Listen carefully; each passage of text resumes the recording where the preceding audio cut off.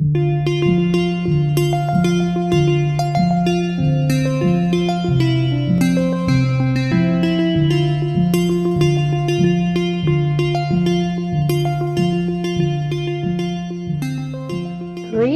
from Los Angeles. I am honored to be the UCLA representative in this Pac-12 lecture series. My name is Laura Gomez, and I am a law professor at UCLA. In addition to my academic training in law, I also hold a PhD in sociology, both degrees from Stanford. And my remarks tonight are going to be a kind of a melding of that work in sociology and law, and drawing upon my book, Inventing Latinos, A New Story of American Racism. The central project of Inventing Latinos is this: how should we understand Latinos within the American racial hierarchy? Americans, by and large, and I include those people who run the powerful publishing and media businesses from whom we all receive our information, corporate CEOs, many people in Congress, and even middle and high school students, I would argue, understand the broad outlines of America's racial history as it applies to African Americans. For example, we agree, and I think most Americans understand, that the first African slaves were imported into the original colonies in 1619. We know that slavery was protected and even enshrined in our Constitution. We know that we fought a civil war over slavery. We know that President Lincoln issued the Emancipation Proclamation. And we know that the radical Republican Congress, without a single representative from the former Confederacy, enacted the 13th, 14th, and 15th Amendments to the Constitution, known as the Reconstruction Amendments, which essentially remade our Constitution into the document that it is today. However, we also know that the promise of those changes was stopped by the Supreme Court in the late 19th century in an opinion called Plessy versus Ferguson, which enunciated the separate but equal rule, ushering in Jim Crow de jure segregation in every state of the United States. And we know that that Jim Crow segregation did not end until there was mass protest in American streets by Blacks and their allies that forced Congress and two presidents to enact the Civil Rights Act and the Voting Rights Act of the 1960s. But what do we know about the history of Latinos and their racial oppression in this country? According to the just released 2020 census numbers, 62 million people are Latinos. We live in every state of the Union, and in fact are concentrated in the most populous states. We are 20% of the population today, but we will be 1/3 of the American population within a few more decades. And yet, we are only 11% of the national electorate, 20% of the population, but only 11% of the national electorate. And the common misconception is that this gap exists because we are immigrants. But in fact, only 1/6 of Latinos of voting age are not eligible to vote because they are not citizens.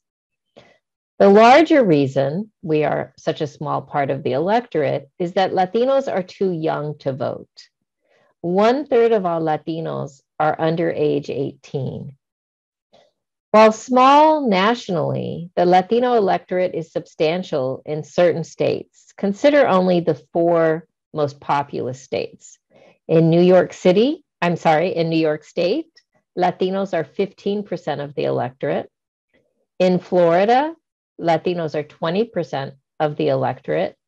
And in the 2 states that are the most populous in the country, Texas and the wonderful state of California, we are 30% of the electorate. Excuse me.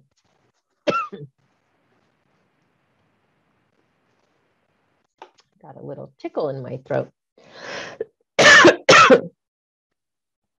Latinos are composed of many national origin subgroups.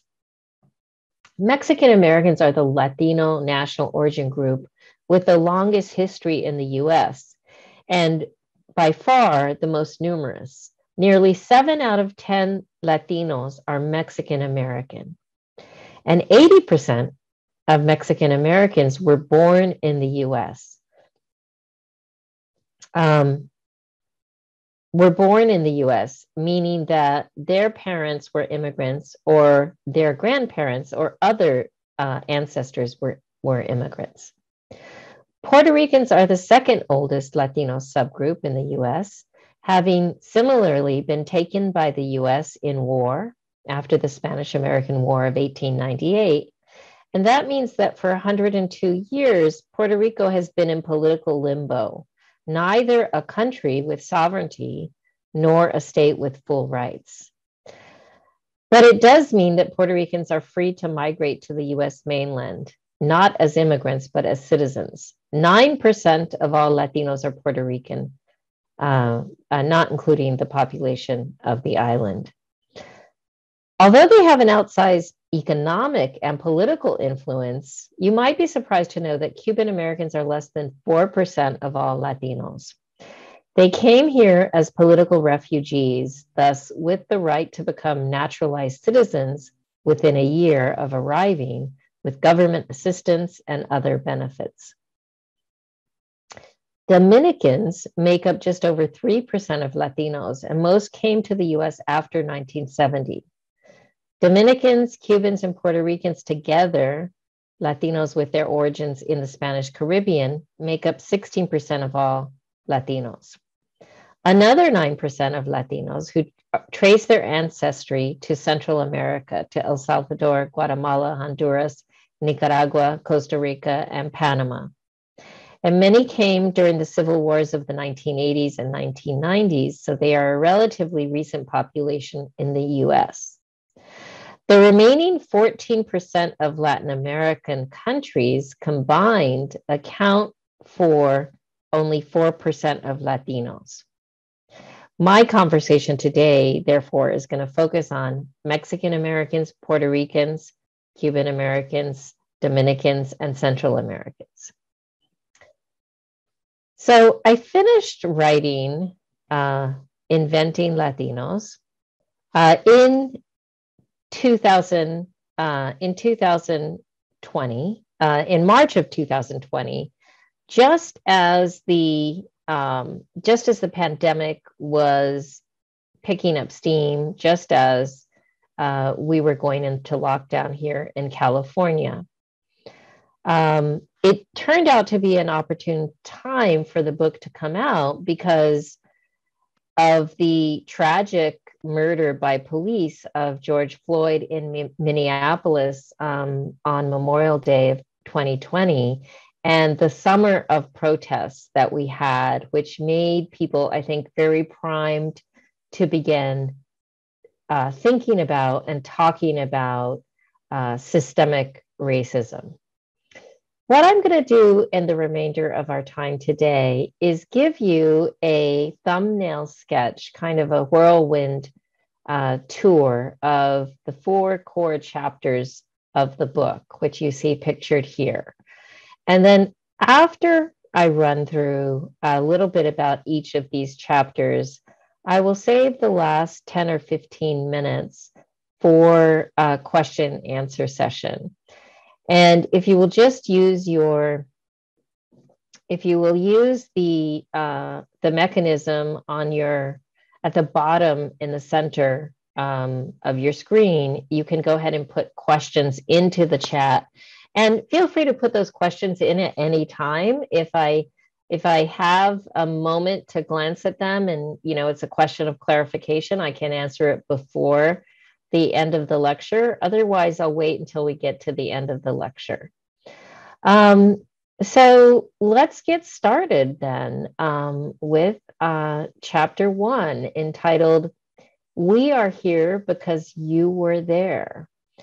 In this chapter, I survey the long history of U.S. empire in North and South America, focusing, as I said, on U.S. intervention in Mexico, Central America, and the Spanish Caribbean. The argument that I make is that we must understand American imperialism and immigration to the United States as part of the same continuum. Even though US intervention in Latin America took different forms in different countries and at different historical periods, it was all imperialism. Whether it was the outright military occupation in service of the idea of manifest destiny, which was the case in Mexico as well as in Central America, or whether it was for the purpose of extracting natural resources like silver, coffee, sugar, bananas, which was the case in Puerto Rico, Cuba, Guatemala, Honduras, Costa Rica, or whether it was for the purpose of connecting the Atlantic and Pacific Oceans, such as what motivated our intervention in Nicaragua and then in Panama, or whether it was to provide access to an exploitable labor force in all of those countries. All of these types of US activity in the region constituted imperialism. In chapter 1, I discussed 2 centuries of American imperialism. Today, 96% of all Latinos in the US trace their ancestry to Mexico, Central America, or the Caribbean. And therefore, to understand immigration today and immigration of Latinos historically, we must understand that there has been this intense, cumulative, ongoing US imperialism. And I think it's been particularly strong in Central America. And so I want to focus on that region. Whether we're talking about the example of Nicaragua, which we first had the Marines invade in the early 20th century, or whether we're talking about the death squads of El Salvador, we have a similar story that has produced kind of economic dislocation in another country in Central America or Latin America, and then subsequently produced, because of that economic dislocation, migration within that country from the countryside to the cities, and then immigration north to the United States. Let me give a more detailed example by talking about Guatemala, part of the Northern Triangle that you are hearing about today in the news. American imperialism in Guatemala began with a multinational corporation called United Fruit Company. It was so closely linked to the US government that its lawyer, its general counsel, and its board members moved back and forth between the corporation and cabinet positions in Washington. In 1899, the United Fruit Company entered Guatemala and bought up the best land in the country for banana plantations. During the early 20th century, the corporation twice succeeded in persuading the US President and Secretary of State to send the Navy in to force the Guatemalan government to allow it to continue to run its banana plantations in the way that it saw fit. However, in the 1940s, the US failed to stop a pro-union, pro-land reform leader from being elected president. And in response, the United Fruit Company convinced the US government to stage a covert coup. And that action in the 1940s set off a 35-year civil war and a cycle of state-sponsored violence in Guatemala that persists today. It included the murder of 200,000 civilians by military and police who had been trained at the infamous School for the Americas, run by the US in Panama. And more than 80% of those killed were indigenous people from the Maya communities. The genocide and economic displacement caused by us is why so many Guatemalans are today making the treacherous migration northward. Imperialism and immigration are part of the same continuum. So why are we now surprised that Central Americans are seeking refuge in the US? I propose that we should consider reparations in the form of automatic asylum for immigrants from Central America, given the long history and harmful consequences today of our military, CIA, and corporate exploitation of those countries. In chapter 2, I consider what I call the idealization of mestizaje and anti-Black and anti-Indian racism among Latinos. In order to understand where I'm headed here, we have to consider some background information. First of all, I define Latinos as people living in the US who trace their ancestors to Latin America and who are the product of what I call double colonization. Excuse me, double colonization. Colonization in Latin America first by Spain and then subsequently by the United States. Let me talk about that 400 years of Spanish colonialism in Latin America. The Spanish colonizers encountered 80 million indigenous people in the so-called New World. But of those 80 million, only 10 million survived Spanish contact, Spanish genocide, and Spanish enslavement. And in part, it was because of the labor shortage that those activities created that the Spanish then went on to import 12 million African slaves to the Americas. Across Latin America, the Spanish promoted a system of white supremacy, but it was not a system that banned marriage across the indigenous, African-descended, and Spanish-descended peoples. This was a very different system of white supremacy than what exists under British colonization in the Eastern US, in Africa, and in Asia. And by and large, compared to Spanish colonizers, British colonizers sought to prohibit racial mixture, or what sometimes the law calls miscegenation, across these racial groups. So instead of prohibiting this racial mixture, what the Spanish colonizers did is they allowed it, and then they created a kind of a deeper hierarchy of mestizaje, or the degree to which one had that Spanish ancestry as opposed to African or indigenous ancestry. So along with mestizaje came something that we also have in the United States historically and today, which is called colorism.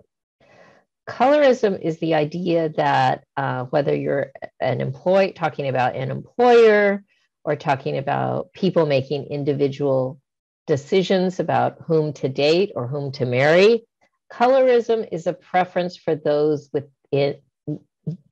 lighter skin. Those with lighter skin within a particular group. So, for example, it's very well studied and well documented that among African Americans, those with lighter skin do better, whether you look at income, educational attainment, etc. Similarly, if we look at Latinos, what we see and what this chapter 2 is about is that Latinos who are have more visible African ancestry, Afro-Latinos, or those who have more visible indigenous ancestry are more discriminated against than those who might have more of a mestizo blend, which would be kind of the way that I look. I have that ancestry, some African ancestry, indigenous ancestry, and Spanish ancestry. But those Latinos who have more African ancestry and more indigenous ancestry face greater discrimination. One effect is visible if we look specifically at the Spanish Caribbean. Caribbean Latinos generally underestimate their African ancestry to a degree that is confusing for others in the United States who see them as Black.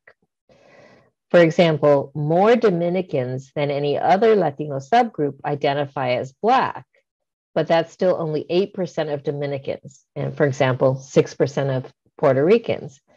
But we might, those of us who are not Latino, or even who are Latino but not Dominican or Puerto Rican, might look at those Dominicans and might say that they are Black, but they might not identify that way because of the internalized anti-Black racism.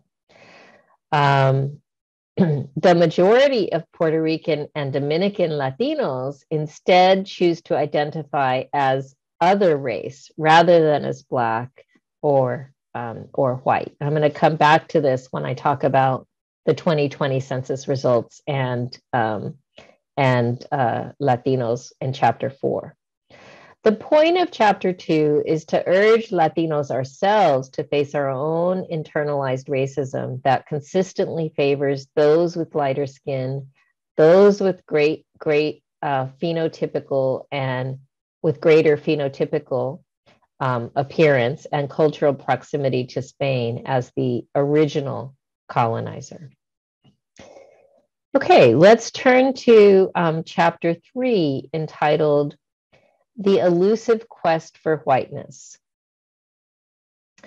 Mexican Americans emerged in the early 20th century, so 120 to 100 years ago, as what I call a buffer group between Blacks below them on the hierarchy and whites above them on the racial hierarchy.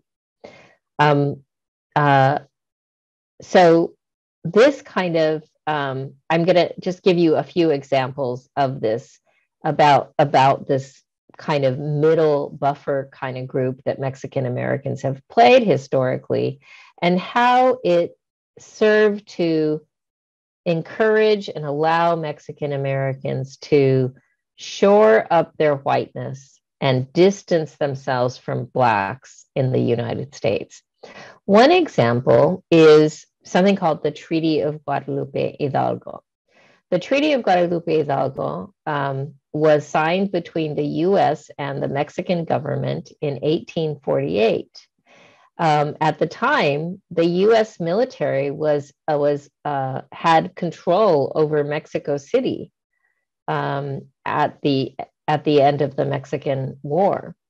And when the treaty was signed, it included the transfer of half of Mexico's territory, actually, where most of the Pac-12 universities exist today, right? All of California, all of the states along the US-Mexico border, but also going up further to include, of course, Nevada and Utah and Colorado and even parts of Wyoming. What is interesting for the purposes of this discussion is that if you take that land mass, it was half of Mexico's territory, and it's kind of just hard to imagine the United States without that territory. But if you take all of that Mexican territory in 1848 and you say, what is going to happen to the Mexican people, the non-Indian Mexican people who were living in that country? Well, under the Treaty of Guadalupe Hidalgo, the US promised to give them federal citizenship. And that federal citizenship happened for 115,000 Mexicans. So they were Mexican citizens one day, and then after the Treaty of Guadalupe Hidalgo was approved by the US Congress, by the US Senate, I'm sorry, and by the Mexican Congress, they became American citizens. And this happened at a time in American history when only whites could become citizens in the United States, when African persons of African descent were not allowed to become citizens. So this is the first example of Mexicans kind of being in this in-between role. They were treated much better than African Americans, right, at the time, but they were not, in fact, recognized as truly white. And this is what I talk about in chapter 3. I think what I'm going to do is give you one more example, and then from chapter 3, and then we will move on to chapter 4. Actually, I'm looking at the clock, and I think I'm just going to move on to chapter 4. But in question and answer, we can talk about more specific examples. I guess what I would say, just to wrap up chapter 3, is that over time, because of repeated instances of discrimination, Mexican Americans began to decide and basically have a strategy of recognizing that they're not actually white and that they're not being treated with equality as whites. And so that begins to break down after World War II, and specifically in the 1960s and the 1970s, with the Chicano movement and the Boricua movement for Puerto Rican rights, both of which drew great influence from the Black civil rights movement of the 1950s and the 1960s. And today, we are beginning to see new trends visible in the 2020 census that I think reflect that the coming of the end of Latinos' willingness to continue to struggle for this kind of marginalized white status that has been a feature, in particular with Mexican Americans and Puerto Ricans. So with that, let's turn to chapter 4 on the census, entitled "To Count, We Must Be Counted." The census plays the role of making race in the United States by creating and defining racial categories. And it also illustrates the social construction of race, because census categories aren't carved in stone. They change over time. And at a meta level, the census helps define the nation and who is in the nation and who is valued and devalued in the nation. Now, we tend to think of the census today as enshrining the idea of self-identification. You get to decide what your race is. You get to fill out the census. But this has only been true since 1970. Prior to 1970, it was a third-party enumerator who decided what racial group people belonged to in the census. They didn't ask them what racial group they belonged to. They just put them in one or another group, white or Black or Indian, most typically. And similar to that idea that the census changes over time, right? If we filled out the census in 1960, we might have been of one race because somebody was putting us into a racial category. But as of 1970, we were able to decide what racial category we were going to be in. Only since 2000 have Americans had the option of identifying with more than one racial group, right? I think probably if any of you who are listening either synchronously or to the recorded version of this lecture, and if you're a young person, you're probably surprised by that because you just take it for granted that you can say, yes, I have a white parent and I have a Black parent, or I have a complex racial identity and I can check more than one box on the census. But that's only been possible since the 2000s. Now, the other point that I want to make is only since 1980 were Latinos even counted on the US Census. Prior to that time, Latinos were considered to be just regional groups that were not important enough to be counted on the national census. So Puerto Ricans who were concentrated in New York and New Jersey, Cuban Americans who were concentrated in South Florida, Mexican Americans in the Southwest. Well, what changed in 1980 to lead to this result is a lawsuit that was filed after the 1970 census by a then new civil rights organization called the Mexican American Legal Defense and Education Fund. And they sued the government alleging an undercount of Mexican Americans. And although the lawsuit wasn't victorious, it was dismissed by the federal court, it had the desired effect of putting pressure on the executive branch and on Congress to create a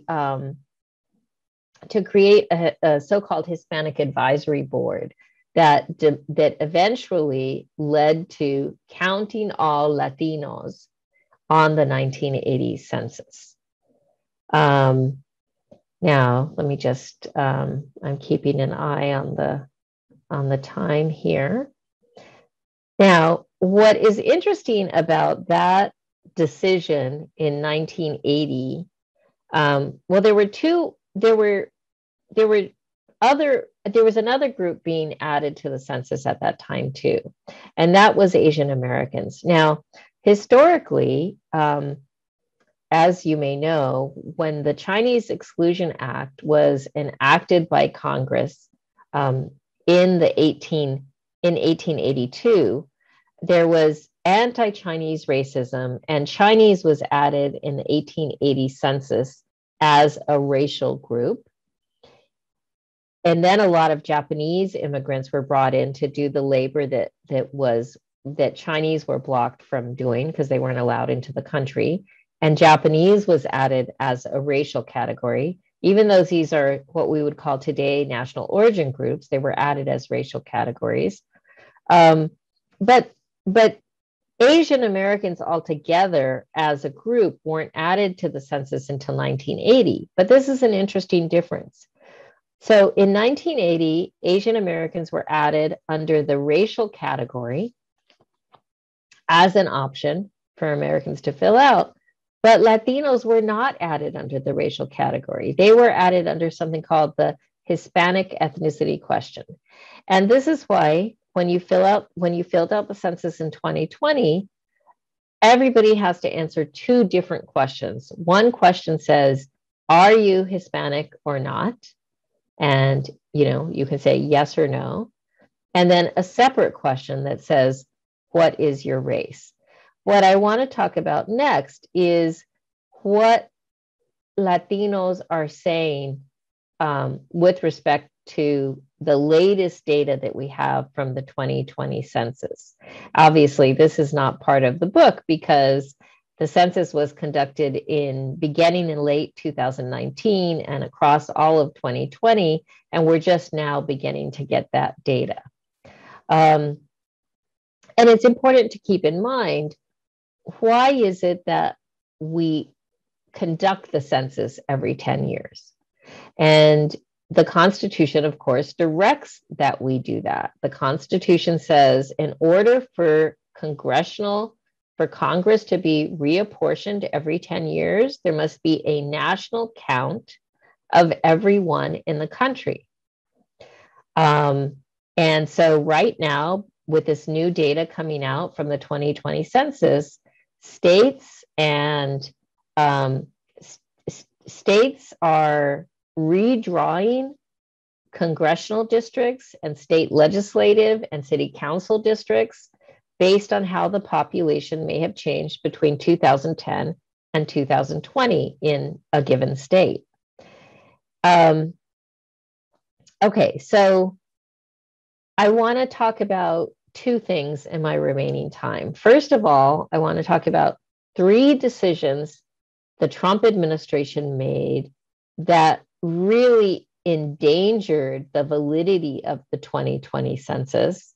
And then I want to talk about 3 ways that we are seeing Latino racial identification change in the 2020 census compared to the 2010 census. So what are the 3 things that the Trump administration and Commerce Secretary Wilbur Ross tried to do to delegitimize the 2020 census results?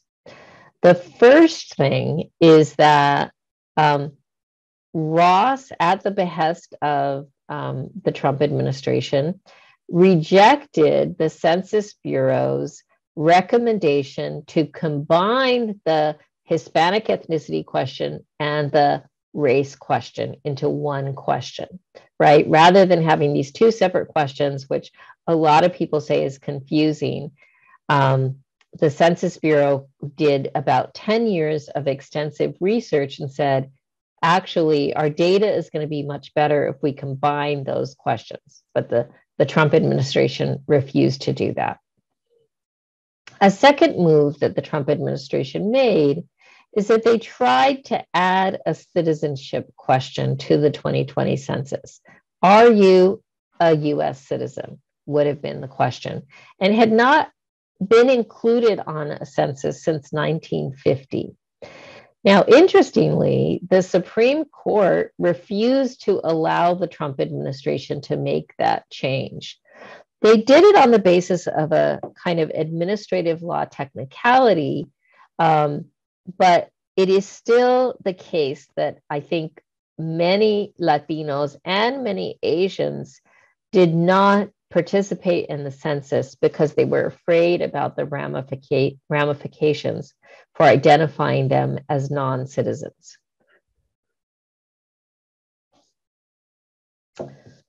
Okay, now a third move that the Trump administration made with respect to the 2020 census is that after the data had been collected, Trump directed the Census Bureau to exclude undocumented persons from the overall count of the population.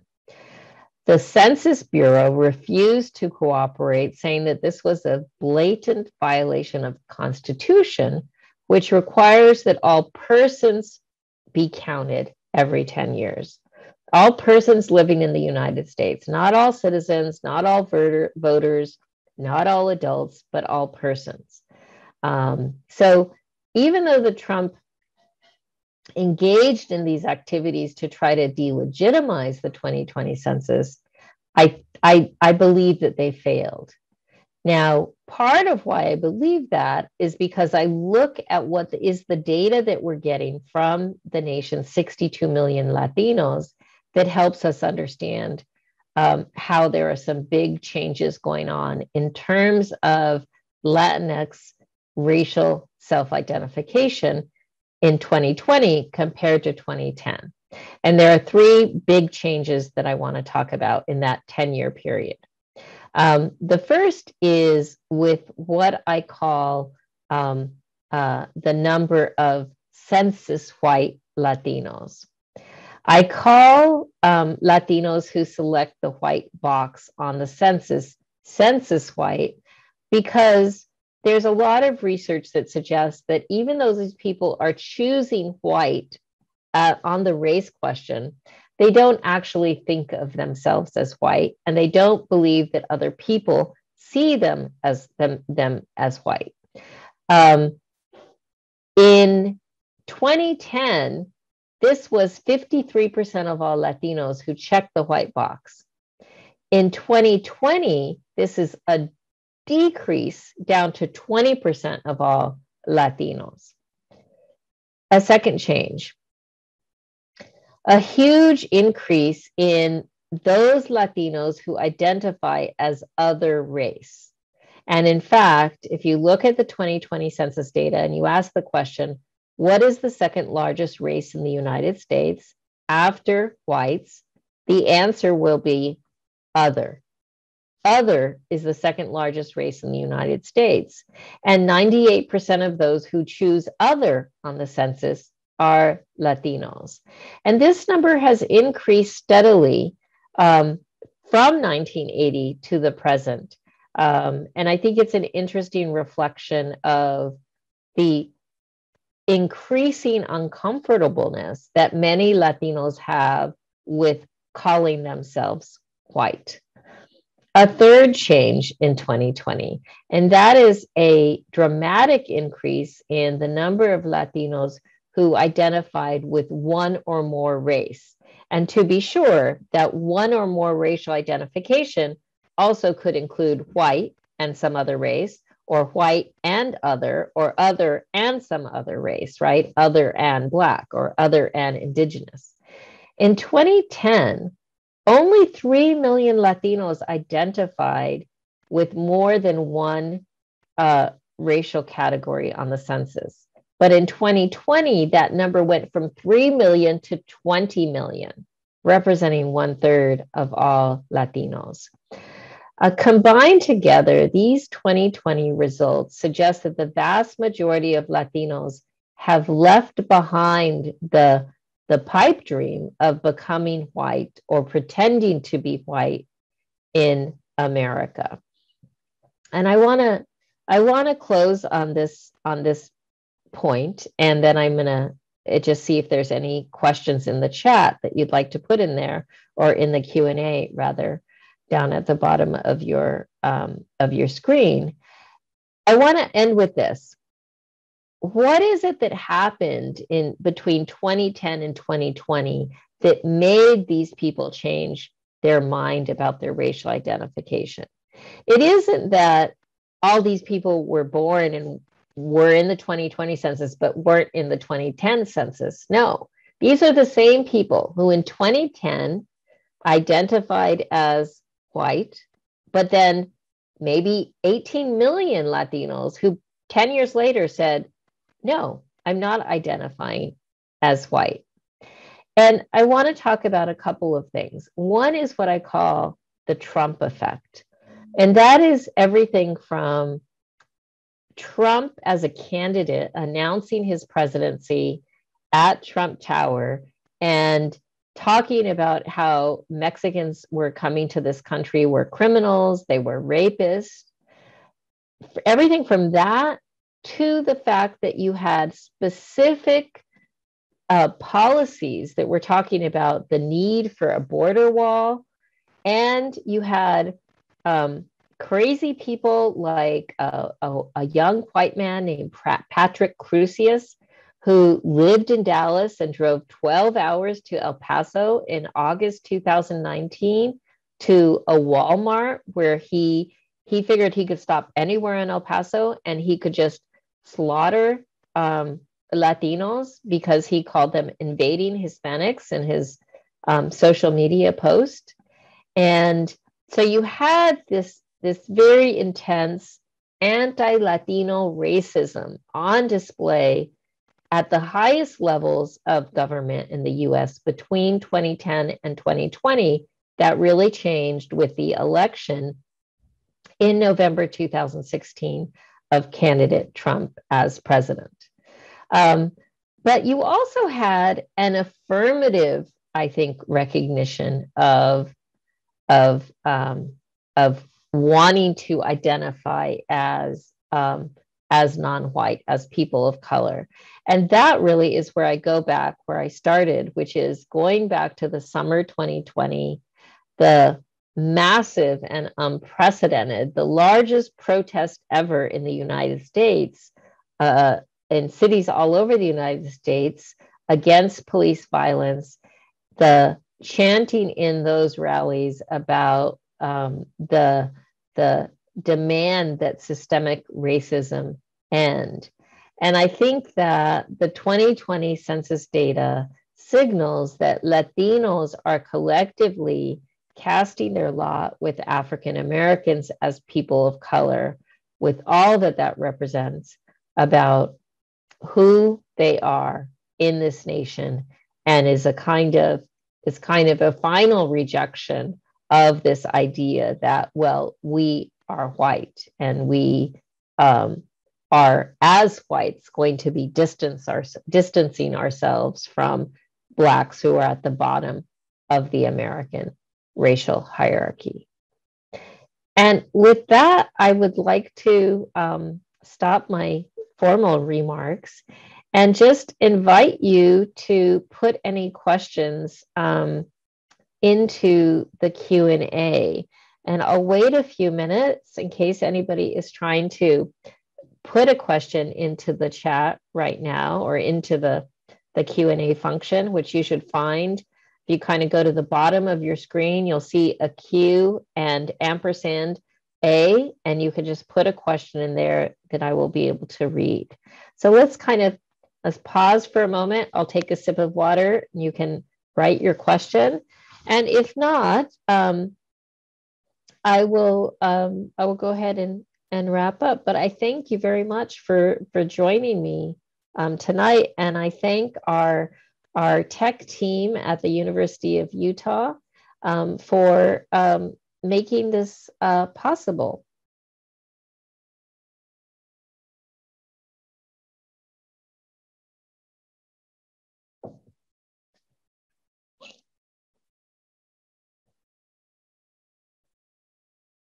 So I'm not seeing any questions. I'm happy to linger a little bit. And if people are feeling shy, there we go. When we have a question.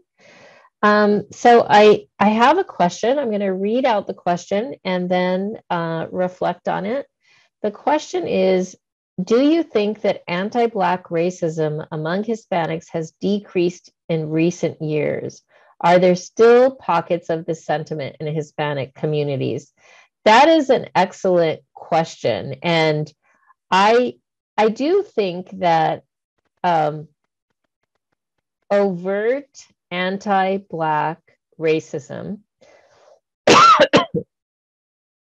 which I would actually define as having two strands. I do think it's decreasing, but I think it has two strands. One strand is racism against African Americans who are not Latinos, a kind of us versus them. But there's another important strand of anti-Black racism among Latinos, which is anti-Afro-Latinos, right? There are those Latinos who are also have significant African ancestry, and that's another strong strand of that racism. And I would say that it is still alive and well, because look, Latinos grow up in this country just like everybody else in this country, and we don't have any particular inoculation or vaccination against anti-Black racism. At the same time, I would say that there is increasing awareness, and I'm really glad to see a lot of the awareness of the fact that Latinos can be both Latino and Black, right? Afro-Latinos. A lot of that awareness, in particular in the popular culture realm, right? We see conversations about it in music, popular music, and popular film and media production. And I think we're talking about it and we're more aware of it. And I'm really excited to see that happening. But I do think we still have to fight it a lot. Another question. Do you think that the Biden administration and upcoming administrations can counteract elements of the Trump effect, or are they already doing so with certain actions? That is a great question. And, one of the very interesting things is that, so as I mentioned, Trump rejected this proposal by the Census Bureau statisticians, who aren't really politicians, right? They're statistics folks. There was a proposal to combine the Hispanic ethnicity and the race question into one. And that was extensively studied and proposed, and that was rejected. So sometimes people say, oh, well, I guess we have to wait until 2030. But interestingly, the Biden administration is there's only a census again in 2030. But what the Biden administration is doing in the meantime is combining that question through executive order, through the Office of Management and Budget, and through a lot of data collection mechanisms at the executive branch level, say in the Department of Health, in the Department of Education, and so forth. And so I actually think that's a very positive move, and it's emblematic of what the change in administration can bring. Now, that said, I think there's also fair criticism against the Biden administration for not going as far as many Latinos, not all, but many Latinos would like in the immigration realm, right? And so I think that's that's an area where I think that there's that tension that you see in the Democratic Party between the moderate Democrats and the more progressive Democrats. It's really divided on the question of immigration. There is a third question here. There is clearly racism in Latin American countries themselves, where Spanish descendants are quite prejudiced against people with indigenous blood. Does this prejudice come with immigrants to the US? That's a great comment and question. And I kind of short-circuited the second chapter, but it's all about the fact that with those 4 to 5 centuries of Spanish colonization in Latin America, we have a very deeply entrenched anti-Indigenous and anti-Black racism in Latin America. So to be sure, immigrants who come from Latin America come here and they've already got an anti-Black and an anti-Indian racist mentality. But I will also say that most Latinos are not immigrants who just came from Latin America, right?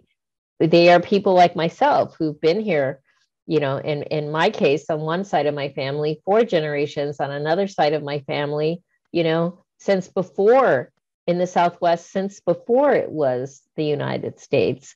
And so we can't blame that on Latin America, our racism, right? We have to blame that on the United States. So I think both of those interact together in these interesting ways that kind of produce this effect that I'm calling double colonization in my study.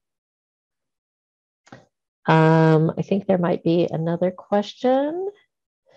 And so this question, and this will be the last one that I take, or actually maybe I could take one more after this if you want to sneak in another quick one. But the question is, what is your view about considering people from Spain as Hispanic? And what about Portuguese and Brazilians who don't speak Spanish?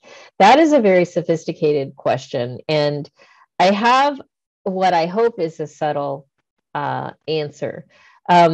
So I very deliberately offered you a definition of Latinos that focused on people in the United States who either themselves immigrated from Latin America or whose ancestors immigrated from Latin America, and who therefore are the product of these double waves of colonization, first by Spain and then by the US.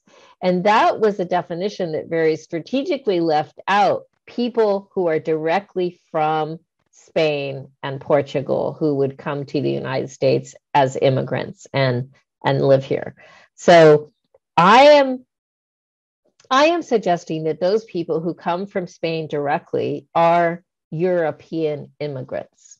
And therefore, I don't think they are Latino within the kind of racial hierarchy analysis that I'm talking about. But on the other hand, I would say if people are Latino if they choose to identify themselves as Latino, right? So I don't want to rain on anybody's parade in that way, but that is where I would come down on it. And I think similarly, speaking about Portuguese immigrants and speaking about Brazilians, of course, Brazil was colonized by Portugal, not by Spain. In my book, Inventing Latinos, I was trying to, I felt that in order to be able to say what I was saying, in particular in chapter 2, about the legacy of Spanish colonization, that I just didn't know enough to speak about what that legacy of Portuguese colonization was and how that might be at play today, right? So I feel like it's again, I think that a lot of people would say people who are of Brazilian descent in the US, not a huge population, but those people, if they want to say they're Latino, I think then they're Latino. But I think they have a quite a different experience. And so it becomes, I think, as a scholar, it becomes challenging. And then there's one more question, and this will be the last question. It's a follow-up to the last one. This is similar to the question whether people from Africa should be considered Black or African American. US institutions like our universities go out of their way to include as many of these people within these categories as possible to increase diversity, equity, and inclusion numbers. That is a dynamic that I'm very interested in and very familiar with, right? So the comment is really saying, is it, and we hear this most often in the context of African American, say those universities which are still engaging in affirmative action. And I have to say that as of 1996 in California, we haven't been allowed to engage in affirmative action. So we don't have this particular dynamic, but in those universities where they still are able to engage in affirmative action, as the Supreme Court allows, there's oftentimes the beneficiaries of affirmative action are more likely to be African immigrants from Nigeria or immigrants from the Black Caribbean, rather than African Americans who are descended from slaves in this country, right? And that creates some kind of a disconnect, because if we think of affirmative action as being designed to remedy and be a form of reparations for that enslavement and then for the Jim Crow legacy after slavery, then it's kind of a mismatch. And I think you're right that there's a similar debate among Latinos about, I hear it all the time about those Latinos who might have come to the US as, as adults from Argentina or from Venezuela, as opposed to Mexican Americans or Puerto Ricans who really come from generations of exclusion and racism in the United States. So it's definitely a topic worth discussing more, and it's one that I talk a lot about in my other context, in my critical race theory course and my work that I engage in at UCLA School of Law. So I really enjoyed talking with you today, and I appreciate these questions and comments very much.